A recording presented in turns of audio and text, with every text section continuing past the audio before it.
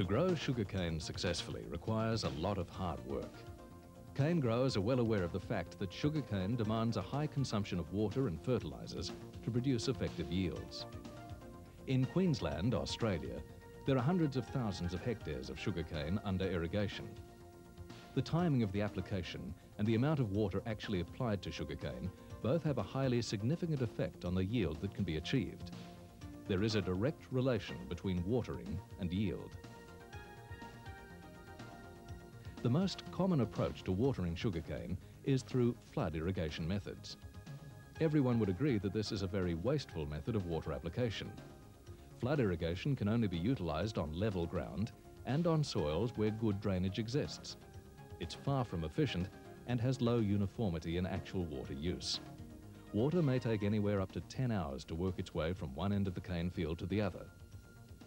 In sandy soils, for example, short interval watering is the ideal method, and flooding is completely inefficient and wasteful.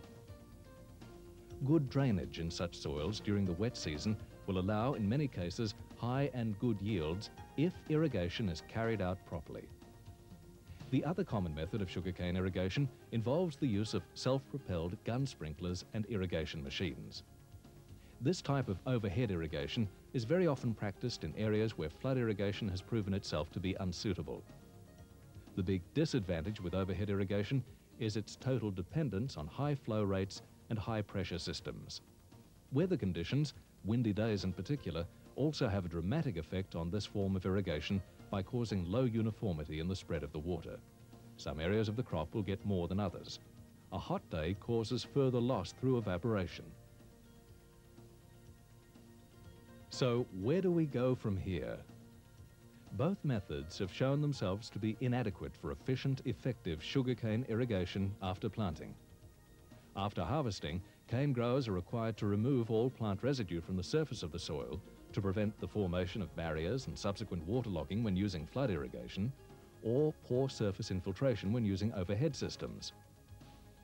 Well, now there's a solution to the problems associated with sugarcane irrigation.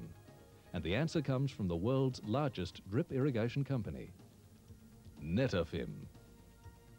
Many years' experience in the manufacture and implementation of drip irrigation systems has led NETAFIM to develop new technology ideal for sugarcane irrigation, the subsurface drip irrigation system. An entirely new range of drippers have been developed to address the problems associated with subsurface drip irrigation. Because it's impossible to view the individual drippers without digging them up, NETAFIM had to develop a dripper that would provide accurate, efficient, reliable watering while remaining out of sight. The result is the Typhoon dripper, which features NETAFIM's patented tooth pattern for accurate flow rates. For the most effective results when using this form of drip irrigation, it's vital that detailed planning of the irrigation system takes place before dripper lines are installed. This will allow for high uniformity in the distribution of water and fertilizers. By keeping the uniformity and quality of the water at a high standard, it's possible to design the cheapest system required for a specific area. Proper water quality will keep the dripper system in good shape for many years. To achieve this quality, we use a disc or gravel filter. Let's look at some important aspects of subsurface drip irrigation systems. Because drip irrigation operates on low pressure at relatively low flow rates, it allows for the use of small pumps. This provides efficient pumping with a low demand on energy. The use of a water meter provides accurate information about the rate of flow and the amount of water in the field. Information provided concerning the hourly flow rate can also alert the grower to blockages or leaks. Because the water pressure is controlled with a pressure-reducing valve, constant pressure, which provides uniform flow to the lines in the drippers, is not a problem. While a computer-controlled system isn't necessary, when such a system is used, it's possible to provide proportional fertilizing to the dripper lines. The ability to bring fertilizers directly to the root zone of the cane plant, right where they're needed, is one of the greatest advantages to subsurface drip irrigation. Fertigation, as it's become known, enables the grower to add fertilizers at precise intervals, and this has a dramatic effect on crop yields. With drip irrigation, the grower has the ability to respond to the crop's fertilizer requirements as it grows.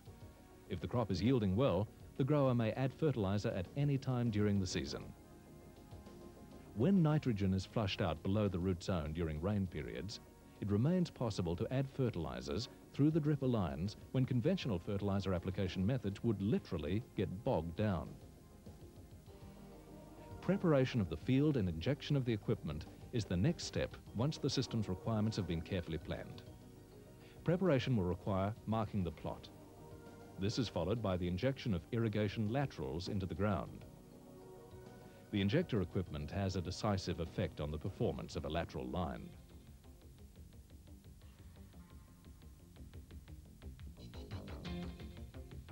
The injector tube, made from seamless stainless steel with no internal nicks or burrs that may damage the lateral, is responsible for guiding the unwinding lateral down and under the soil while ensuring that the dripper is positioned face up. A depth control wheel ensures that the lateral is placed at an even depth for the entire length of the line. This is vital for the dripper line to operate accurately and efficiently. Once the lateral lines have been laid, the next step is to dig trenches for the sub-main and collector pipes. The sub-main and collector are usually made up of PVC piping, which is ideal for drip irrigation purposes, and it's the most cost-effective. Polyethylene may also be used.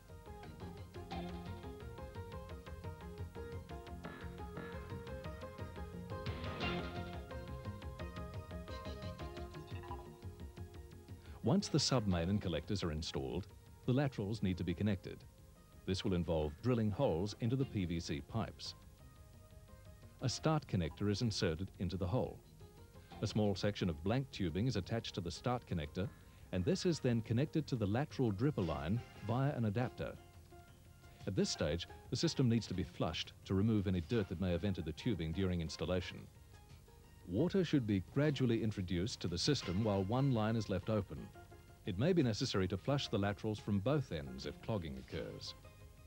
The trenches can then be covered in. Here is a diagram showing the layout of a subsurface drip irrigation system.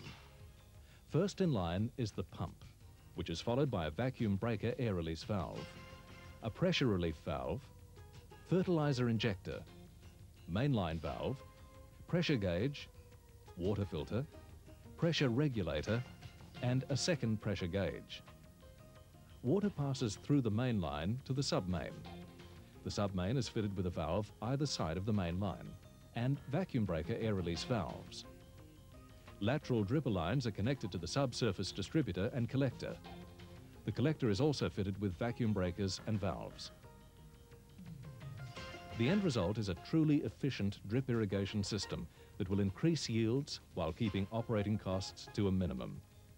Yield can be expected to increase by approximately 30% when using drip irrigation. Water is used more efficiently without wastage, and drip irrigation uses approximately 30% less water. The physical labor of collecting and moving irrigation equipment is removed, and fertilizer usage is optimized through the use of the fertigation system. Another important aspect of the system is the balance that can be maintained in the soil between oxygen, air, and water. Drip irrigation, unlike flood irrigation, doesn't push the oxygen and air away from the plant. Again, this saves water and has a direct effect on the yield.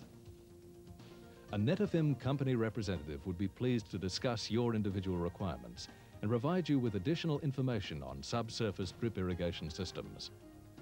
NETAFIM manufactures and supplies a comprehensive range of drip irrigation products for a variety of applications.